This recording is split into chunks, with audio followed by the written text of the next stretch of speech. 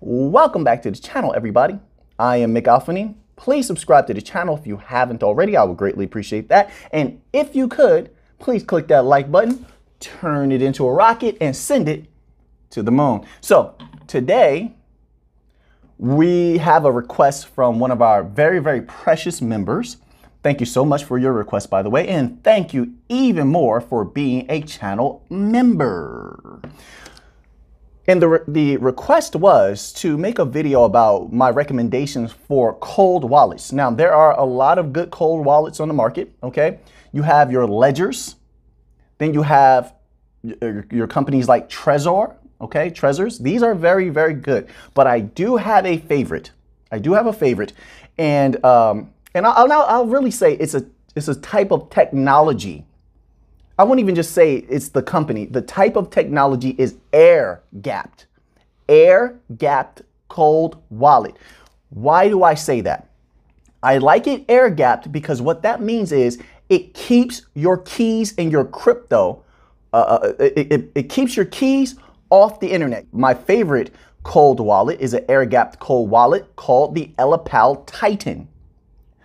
And under features, it says this to give you a little bit more clarity. Air-gapped, keep remote attacks away. Keep remote attacks away. Now, a lot of the other cold wallets, and they're very good, by the way, they have to be connected to the internet, to the computer at some point in order for you to use them. With the Ellipal Titan and air-gapped technology, you don't have to connect your cold wallet to the internet ever. It's all done through QR codes. It's very, very secure. So let me continue reading here. It says complete network isolation, offline cold storage, built with no online components or ports. I love that. I don't want my keys. I don't want anything that I have, especially when it comes to the banking coins. I don't want any of that being accessible from any mobile device or internet at all whatsoever. I need Fort Knox for my crypto. I need the best security. I need armed guards for my crypto. And this is this is a form of that, right? This is the best in security that you can have for crypto. It says can never be connected to the internet. Absolute protection against remote and online attacks. Private keys stored will never touch the internet. I love that. I absolutely love that. I don't want it. Listen, I don't want anyone to be able to ever touch my keys or know my keys. Now, so with that, okay, let's go into some of the security measures that I love about the Ellipal Titan. And like I said, it doesn't necessarily have to be an Ellipal Titan. It doesn't. You can just look up air-gapped cold wallets, okay? And do your research a little bit. There may be some that you like better than the Ellipal Titan. The point that I'm trying to make is the technology of air-gapped. Keeps your keys off that internet, keeps your keys from being accessible to remote attacks.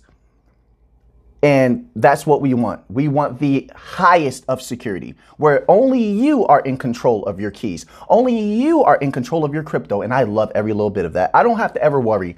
I've seen so many videos, people saying they got hacked or they got attacked. And when all of this is going on, I'm sitting there and I'm just relaxed because I know my stuff is nowhere near the internet. It cannot be attacked. Okay, so let's continue on here. It says anti-disassembly and anti-tamper, protection against physical and supply chain attacks. So it says it cannot be disassembled without leaving serious damages, preventing supply chain attacks. The chip will delete every data when it detects a breach. So if anybody tries to, let's say someone broke into your house and they got a hold of your Ellipal Titan, and they're trying to pry it open, I don't know, some sort of archaic means to open the device.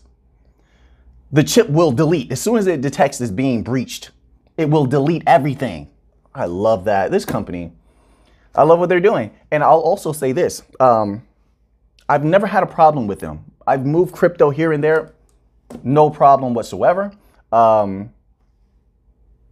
But one thing I did notice is because it utilizes QR codes, obviously, and I say this because I've read this in a lot of comment sections. People are like, well, I tried to scan and the scan wouldn't go through. You have to keep your screen clean. We're pressing these buttons, you're getting grease on your screen. You get yourself a nice screen cleaner, which I have a big bottle of it for my cell phone and my computer. I also can use it for the Elapal Titan. Spray that screen cleaner, that screen cleaner on there, wipe it off, and keep your screen smudge free. And every single time, I've never had a problem with transactions going through or a QR code scanning at all whatsoever. So just keep the screen clean, okay? So you never have a scanning issue. So going back to what I was saying before, so it even deletes all the data if anybody tries to manually get into your device. That's security of the highest level. I love it. I take great comfort in knowing that I have a few of my coins. I try to diversify a little bit. I don't want everything in one pot. But I have some of my most precious coins on that device and that nobody could ever touch it. It's very secure. I absolutely love that. And so my recommendation, this is not financial advice. I'm not a financial advisor. You have to make your own decisions, okay? But, and I know you know this, but we say this for, liability purposes. But what I would say is just do a little bit of research on air-gapped cold wallets, because there might be something better than the Elapal Titan. There might be something better. And let me tell you, if I found something better, I'd use that. I'm always updating myself on technology. If there's a new technology comes out, it's better. A company that comes out and is doing it better, I'm going to move to that new technology. Okay? So just do your research on air-gapped technology. So here we go. Okay, let's go into this section here on the website. It says trust, full control, sign what you see. It says you don't have to trust Elapal or anyone, but you can trust the cold wallet. Elapal's QR codes are open data format. It is public, verifiable, and offline. Only QR codes are used to transfer data from the cold wallet. The QR code format is controlled, verifiable, and transparent. You can be sure that the private keys are never transmitted through the QR code. Supports importing mnemonics and private keys from other wallets. You do not need to trust keys generated by Elapal. I thoroughly enjoy just reading that from this company and all of the assurances. I have never had a problem with them. I hope I never have a problem with them. And so that is my favorite cold wallet. As I said before, Ledger is great. If you want to go with a Ledger, Ledger is a great cold wallet to have, but it's not air-gapped. Trezor is another great cold wallet to have, but also I believe that one is not air-gapped either. I prefer air-gapped technology. I don't ever want my keys touching the internet ever. That is the choice that I have made. So I hope that was informative. It says here's a coin list. Okay, it says they have 40 blockchains and 10,000 plus tokens supported. New assets are added every week. That I really don't concentrate on because they have the coins that I need. So I don't know what else they offer. I know they have the coins that I want to store on the Elapal Titan, and I am thoroughly satisfied with that. Let's go into battery life. Okay. I've seen some people in the comment sections on Amazon and other comment sections on video reviews of the Elapal Titan, and they complain about the battery life. I don't believe the battery life is bad. However, I don't keep the cold wallet on. I only turn it on when I need to do a transaction. Then I turn it off. And the battery does very, very well, in my opinion, when I need it. So I've never had an issue with the battery. My suggestion, you can do whatever you please, of course, but this is what I prefer to do.